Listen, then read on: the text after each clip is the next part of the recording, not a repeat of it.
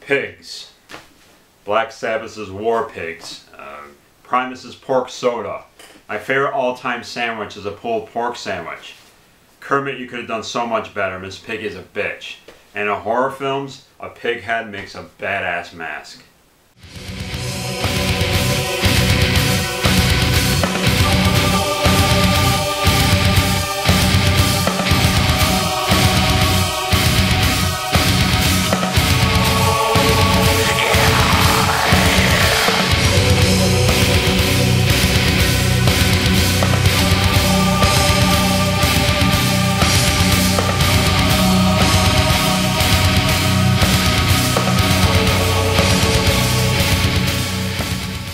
Alright everyone, back here with another film review for you guys. This one is a brand new 2012 slasher film called Madison County. This was directed by Eric England. Let's get right to the plot here. Kind of a derivative plot, of course, with it being a throwback type slasher film. Story revolves around James. He's a young college student and he's in the middle of writing a pretty big paper for one of his courses. So he's writing on this killer from the titular Madison County down in Arkansas, and he's been corresponding with an author named David Randall, who has written a book called Devil in the Woods about this serial killer who's supposedly had killed over 30 people over a 3-decade span years back. The thing about it is the book is about how the town supposedly is covering up these murders. He was never tried, he was never found. There's questions if this person even exists, if it's a myth, story, whatever. So James is in the middle of doing this report on this, and he decides to travel down there, take the 12-13 hour drive to go down to Madison County, finally meet David Randall, get some more information, talk to the locals, to further a good grade on this big report. So James gets his friend Kyle to go with him. Who also goes is Kyle's girlfriend Brooke, her brother Will, and Brooke's friend Jenna. So they all travel in the SUV. They go down there, and on the way down, we get to learn the characters a bit, and we realize that Will only goes along. Will doesn't want to go along. He's Brooke's brother, and he's agitated right from the start that he has to go, and he's basically kind of going on himself, but also going because his father wanted him to, because he's very protective of his sister Brooke. Which is kind of strange because, she's kind of at the age where you just got to kind of let things go. Although I'm sure I'll be the same way with little Headbanger as she gets older. But nonetheless, he decides to go along, kind of look over Brooke. And what he doesn't know is that she is dating Kyle, who Will definitely does not like. And I think deservedly so, because Kyle's kind of he's kind of a nerd, but he's just kind of like, definitely the most annoying character of the group. So they get down there, he eventually, of course, finds out that they're dating, and has some drama along the way. They get there, and they meet up with the locals in a classic, the local dive bar restaurant scene, cafe, and they meet a lot of the locals who are, of course, are very quiet. They meet up with the manager of this establishment, this delightful old woman. They try to get information from her where David Randall lives, and she's basically saying that he left, he doesn't live there anymore. James questions that because he's been corresponding with him, so they call it bullshit. She does give him the address that he supposedly used to live, and they kind of pissed off, they drive away. They have a little mishap with another one of the locals who's basically ready to fight them. So just a bad reception there. They go to the house. David Randall's not there. He had set up this meeting, James and David Randall, to meet and discuss, and he's obviously bewildered why he isn't there. The reason why they don't speak on cell phone terms is because David Randall does not have a cell phone. Apparently everyone in the South just relies on regular mail, and that's it. So they're old school, right? So they wait there for him. Of course, they begin snooping around, splitting up, of course, and eventually they begin to learn more things from other people about kind of the myth or the story of Damien Yule, who is the name of the infamous killer that they speak of. And as they split up, they of course begin to be picked off one by one. That's basically the plot. Total throwback slasher, which we've seen a lot of in the last couple of years. Sometimes pulled off successfully, like a couple of years ago, the film Carver, Psycho Holocaust, you know, many other ones. Murder Loves Killers too, which I brought up many times. You know, Undertow is another one. Of course, recently other films like on a little bit more bigger budget, Hatchet. You have another one last year called If a Tree Falls that I think was really good. Not a big fan of Hatchet, but so there's been many of these quote throwback slashers, and this is another one. It's one of those films. Right after you watch it, I think you just immediately start to imagine what critics are going to have to say about it. Some of their critiques of the film, and I think some of them are understandable. The two main big ones is number one, it's boring. It's definitely a slow burn, of the slow burn variety. The first kill doesn't happen for a good half hour or so.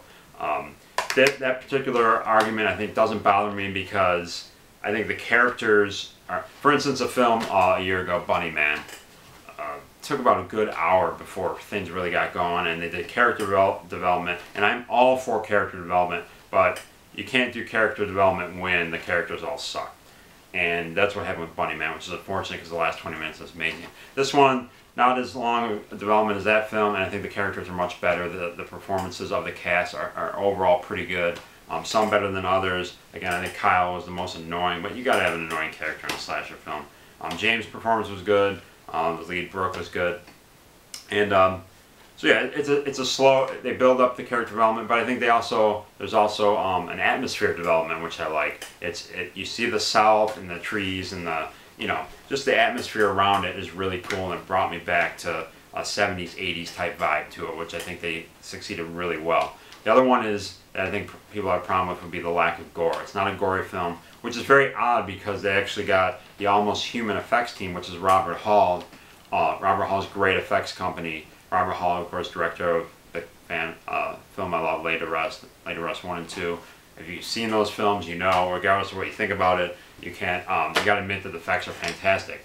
So, in getting him, you would think that this would just be a gore fest, and it's not, which leads me to believe that either I have a completely unrated or rated version of this, which I'm quite sure it's not, or there was completely deliberate, calculated move to have more of a subdued, laid-back atmosphere, much reminiscent more so of a Texas Chainsaw Massacre film, as opposed to, I think it lends a film like that, or a slash film like Just Before Dawn, as opposed to a film like The Prowler, which is more of a gore fest.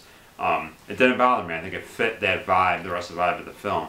It may bother all you gore hounds out there. There are a lot of good kills though. It's just more blood. There is a very cool, reminiscent of an old school 80s kill with a baseball bat, which I think looks really good. There's a scene where the killer kicks one of the girl's legs, and it breaks the bottom part of her leg, and it looks really, really good, really authentic looking. And so there's still some gore, but it's just not what you would expect maybe for a film like this. Let's get to the positives now of the film that I like. Completely badass killer, and that is this guy right here. It's the cover. It's a shame that they didn't use the actual other cover art that I've seen, like posters of this film, which have like that kind of drawing collage, kind of like Hobo with Shotgun's cover, Dear God No, that type of art, which is really cool. That old school 70s looking grindhouse collage. I don't know why they didn't use that for this release. I don't know, it just baffles me. So there's just a standard cover of the killer, and there you go, the pig head mask, awesome mask, very reminiscent. Reminds me of the mask in a great 80s film Motel Hell, for that one scene where he wears the mask. Really looks cool, and this is played by Nick Principe, who played Chrome Skull and the Laid to Rest movies. Big fan of him. Back when I first heard about this movie like a year ago, and I heard that Nick Principe was going to be playing a slasher killer in a pig face mask, I was so excited. And his performance really stands out. A great killer. You always hear the term iconic used. He did it so well as Chrome Skull and Laid to Rest 2. And it's not easy to do that. You don't have any dialogue. It's all body language and your behavior. And he really has all the gravitas that you could hope for in a slasher killer, in a slasher film. I honestly just enjoyed watching him in scenes. I had a lot of fun. He has the same demeanor as like back in the old days with the Friday the 13th films and Jason Voorhees and Michael Myers. Not to put it up there, but he has that same screen presence. That right when they came on the screen, you just were glued to him, and I just loved watching him. There's some great scenes. His body language is awesome, and there's one scene in the woods where he starts, the only noises he makes, he starts kind of doing like I don't want to say a pig squeal, but like some strange like yelps and noises while he's killing one of them, and kind of Leatherface, an homage to Leatherface, and he does it really well, and it comes across as really creepy and awesome, and yeah, he just does a superb job. He's really talented in that way, and there's, you know, one thing that I think is lost in a lot of the current slasher films. It was done very well in Fritville, the Norwegian film, Cold Prey, which I love. Murder Loves Killers 2, which I always bring up, is that stalk and slash element.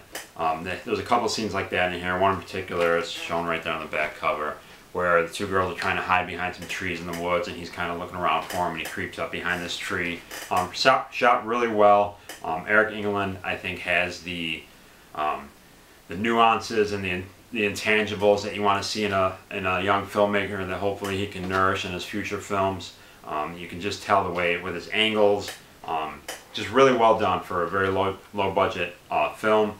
And almost honestly, like the quality, I believe they used that red camera. It almost looks kind of too good as far as the camera, the quality of the camera. I almost would have liked a more grainy look to it, which would have added to that I think late 70s, early 80s vibe he was going for. Again, to me, some of these throwback films, you can either look at them as a shitty ripoff or honorable homage, and I look at it as the latter. I really think this is a good homage to a Texas Chainsaw Massacre type film, more reserved, more atmospheric, more laid back, has a lot of great vibe to it, and really it's one of those films.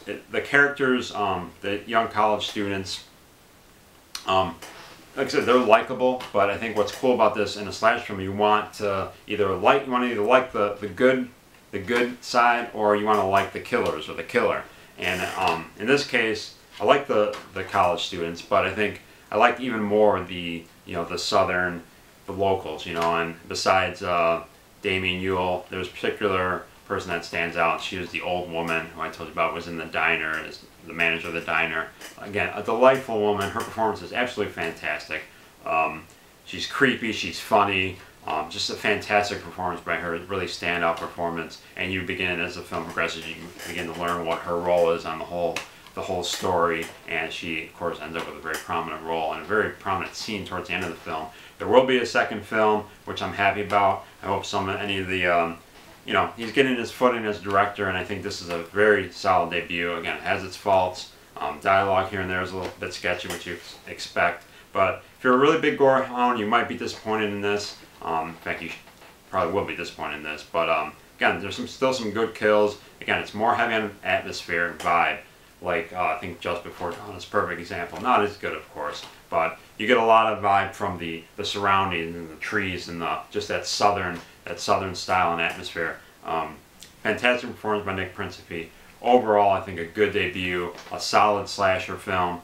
Love that pig mask. Yeah, I'm excited for the sequel. I really am, but I just hope he doesn't. I hope he keeps that same atmosphere and doesn't appease some of the critics, much like Tom Six did with the Human Centipede.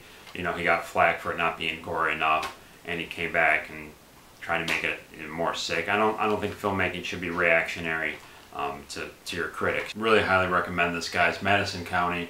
Ultimately, with these intentional throwback slashers, I think a litmus test is, do you get the feel that it takes you back to the 70s and 80s, and imagine seeing it on a big drive-in screen. And I definitely get that vibe with this. I could totally see this film playing back then, being a successful slasher. I would love to watch this film on my buddy's 12-foot outdoor screen outside during the summer. Fantastic vibe in that way. Check out Madison County if you like a slasher with a cool killer. Again, I really respect Eric Engeland for how he took this film and portrayed it, and did it in a very throwback, subtle, atmospheric way. Madison County. As always, guys, thank you so much for watching. I'll have another review for you soon, actually, and of course another episode of Horror's Ball, hopefully sometime in July, with a lot going on in July. Another convention coming up, of course, a big horror show I was telling you guys about with my band. So a lot coming on. Hopefully I can get a new episode in sometime in July at some point. But again, I got another review coming up for you shortly. So for the Horror Happy Hour, for Horror's Ball, I'm the Headbanger. We'll see you next time. I'm out of here.